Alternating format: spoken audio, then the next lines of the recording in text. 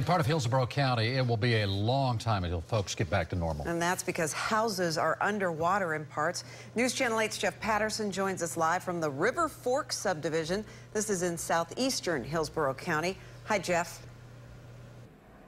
Yeah, good evening, Keith and Stacy. Take a look behind me. This is River Road, aptly named, obviously, right now, because this essentially is the Alphi River.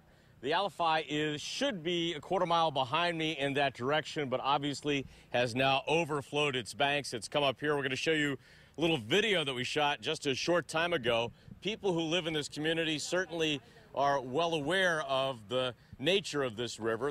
Some of them have their homes up on stilts. They kind of accept this. They come in and out of River Road on canoes. They park their cars at the end of the street so they can get in and out, go to work, do whatever they have to. But it is certainly not easy to have to deal with this. We're told the river was coming up by about a couple of inches an hour, and then suddenly there apparently was a surge. And we talked to one man a short time ago who was very upset about the fact that he believes that the county has released water from its reservoirs that helped create this flood.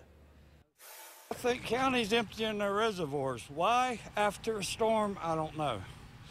I've been told before it's because they're afraid that their dams are going to break. They should have better dams.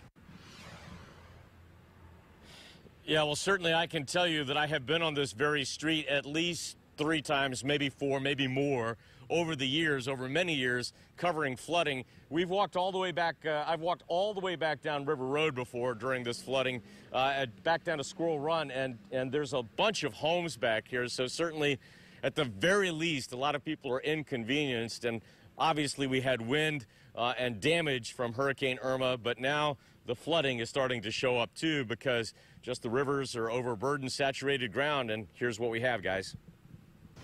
Yeah, the Anclo River, unforgiving when it starts cresting like that, and we wish all of those people all the best out there. Thank you, Jeff Patterson, reporting live for us tonight.